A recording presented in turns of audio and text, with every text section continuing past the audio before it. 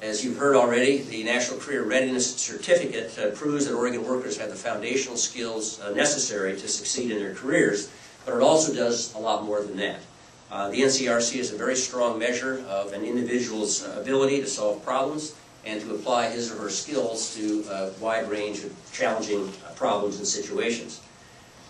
These skills and these abilities are exactly what Oregon's recovering companies need now, probably more than ever, to become and remain competitive, whether they're located in our rural communities or in our urban centers.